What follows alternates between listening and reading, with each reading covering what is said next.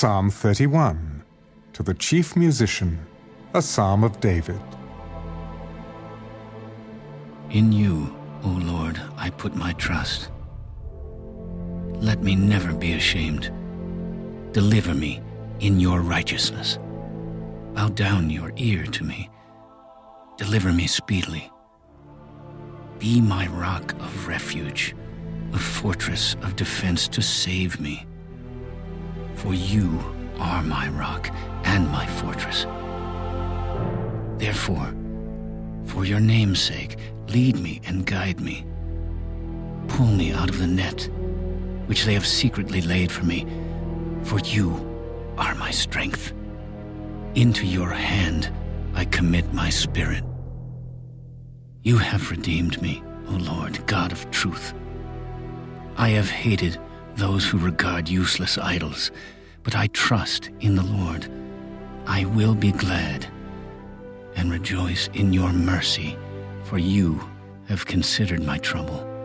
You have known my soul in adversities, and have not shut me up into the hand of the enemy. You have set my feet in a wide place. Have mercy on me, O Lord, for I am in trouble. My eye wastes away with grief, yes, my soul and my body. For my life is spent with grief, and my years with sighing. My strength fails because of my iniquity, and my bones waste away. I am a reproach among all my enemies, but especially among my neighbors, and am repulsive to my acquaintances. Those who see me outside flee from me. I am forgotten, like a dead man, out of mind.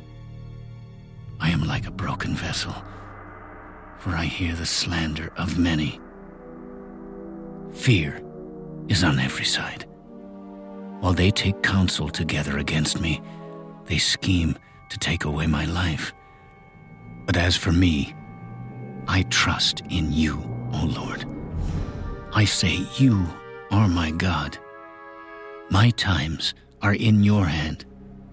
Deliver me from the hand of my enemies and from those who persecute me. Make your face shine upon your servant. Save me for your mercy's sake. Do not let me be ashamed, O Lord, for I have called upon you. Let the wicked be ashamed. Let them be silent in the grave. Let the lying lips be put to silence, which speak insolent things proudly and contemptuously against the righteous.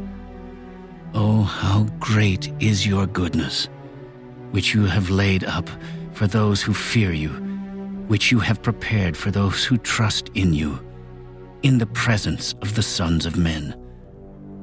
You shall hide them in the secret place of your presence from the plots of man. You shall keep them secretly in a pavilion from the strife of tongues.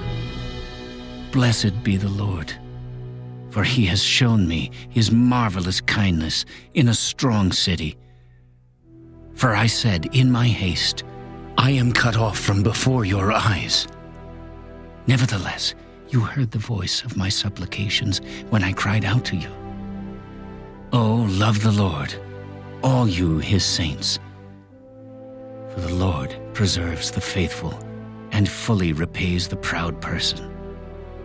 Be of good courage, and he shall strengthen your heart, all you who hope in the Lord.